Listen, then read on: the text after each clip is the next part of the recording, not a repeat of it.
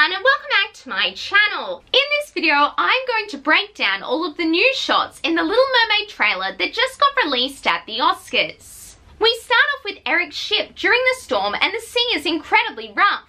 There is then a close-up of the crew who are dealing with torrential rain, and some people sadly get thrown overboard by waves. After this, we see the wheel of the ship spinning wildly by itself, and then the trailer cuts to Eric looking at the wheel knowing that he has to take control of the ship, which he does in the next shot. Eric yells abandon ship and the ship crashes into a rock, similar to the iceberg in Titanic. Then to make matters worse, the ship sets on fire and starts completely falling apart. Next we see Eric on the balcony of this burning ship before he falls into the water. In this artistic shot, the camera is underwater looking up at a small lifeboat above the surface. Some sailors are swimming towards the vehicle so they can survive. However, Eric isn't so lucky as he is falling to the bottom of the ocean unconscious. But fortunately for Eric, Ariel is there to rescue him. She grabs him from behind and swims him up to the surface. She reaches the surface and starts bringing him to shore, avoiding the burning ship. While this is happening, we hear Halle's gorgeous voice singing the R's from the end of Poor Unfortunate Souls. We then see Eric being put down on the beach by Ariel, and this sequence looks identical to the animated film. After this shot, there is a close-up of Eric with a cut on his forehead, who is just beginning to wake up. We then see Ariel from his point of view looking down at him. Again, this looks exactly like the animated film. Ariel then panics as she hears people coming. The trailer then shows us the men who are out searching for Eric. This man leading the group in red could be Grimsby, but I'm not 100% sure. This character is played by Art Malik, who looks different to the man in the trailer, but that could be just because of the added hair. The rest of the group wearing blue appear to be the Royal Guard. This scene was shot on the Italian coastline, and in the background you can see Eric's castle. As the guards reach the beach, Ariel has managed to get back into the water and dives under before she is spotted, and her tail looks especially beautiful here. After this, Ariel is shown looking back at Eric, and I have no doubt that this is Halle in the water and there is no CGI. The next new shot is of Ariel and Flounder swimming into Ariel's grotto, and I especially love the sparkles on the rock. She has found a jug and a bowl and seems excited to add them to her collection. However, this excitement turns to shock when she sees her father in her secret place. King Triton has a great design, with a green tail similar to Ariel's, body armor, a gold crown, and of course his trident. You can also see the Prince Eric statue here, which looks very different from the original. It looks more like a Renaissance sculpture with the missing arm. King Triton accuses her of breaking the rules by going to the above world, and Ariel defends herself, saying that a man was drowning and she had to save him. Triton then goes nearer to her and says that this obsession with humans has to stop. In this close-up, you can see his body armor is turquoise and his gold crown has hints of green on it. Additionally, his beard and hair are grey instead of white. Then there is another shot of Eric on the ship, and after this we see Ariel looking at him. I presume this is from the scene where Ariel first sees Eric. Ariel then hears the sound of fireworks coming from the surface. She looks at them curiously and her hair looks really pretty here. She begins swimming to the surface while Flounder tells her don't. After this, there is an Ursula sequence, which starts in a dark area of the sea with a skeleton of some creature. Next we see Ariel at the entrance to Ursula's lair. It is mostly black with a tiny hint of orange. There is also a pile of skeletons on the left which make it look extra creepy. Additionally, in the corner you can see an eel.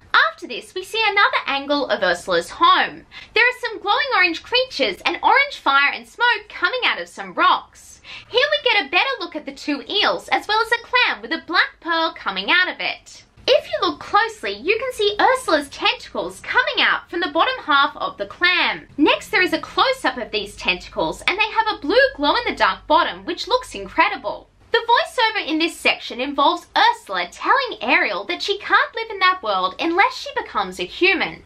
Ariel says, "Is that even possible?" And Ursula replies, "It's what I live for." Here we get a really good look at Ursula's makeup. She has on red lipstick, thick black false eyelashes, and glittery purple and green eyeshadow.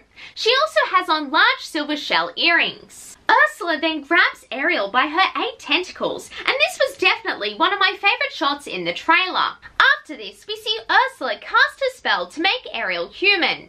Green and purple magic comes out of her cauldron and it kind of resembles Ursula's tentacles. You can see here that Ursula has on her seashell necklace and has long sleeves as seen on the Funko Pop. She also has on some black nail polish. Ariel spins in this magic potion like she is in a whirlpool and she looks pretty terrified. After this, we get our first look at Ariel's legs as she is swimming quickly to the ocean's surface. Then we see the sun shining through the water and Ariel does that iconic hair flip as she reaches the surface in her human form. The camera then closes up on Ariel's legs and then pans up to her face. She isn't wearing any clothes with her hair covering everything to keep this movie PG. Then we get our first look at Scuttle, who looks very different to the original. Her body is mostly white with black feathers at the end of her wings. Her feet are black, her head is orange, and she has blue eyes. I also really like Awkwafina's voice acting here. She is so funny. Also, props to Halle for acting so well with nothing in front of her. Her expression here is adorable. After this, we see Sebastian talking in his CG form for the first time in some seaweed. This was the only bit of CG in the trailer that I thought was a little bit off. I think his mouth needed to move a bit more to keep it looking good. However, I quickly forgot about Sebastian as soon as I saw Ariel's cute expression with her lips pressed together. Next is my favourite part of the trailer, Ariel singing the Part of Your World reprise song peeking out from behind a rock. After this, there is a mermaid or merman swimming across the sea with fish following them. They have white hair and a green tail and they don't match the description of Ariel or her sisters. Potentially this could be a young King Triton or even Ursula before she became an octopus, as in some versions of the story she is the sister of King Triton. Another option is it could be Ariel's mother. Next is another one of my favourite shots, Ariel in her protected territory surrounded by some rainbow fish swimming upwards. Then Sebastian floats past her and I have to presume that this is the under the sea sequence. Then Ariel is seen singing Part of Your World. This part is during the line Warm on the Sand. The next new shot is of Ariel being covered by some red seaweed. It shakes and then reveals her. There is also some fish dancing around her with large fins. After this, Ariel is sitting down singing with Sebastian on a pink shell. Many multicoloured fish surround her and it is so bright and colourful.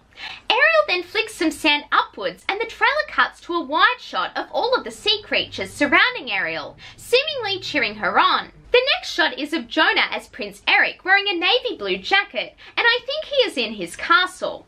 After this, we see the exterior of the castle and it looks really good. It is a browny grey colour on some rocks at the edge of the ocean.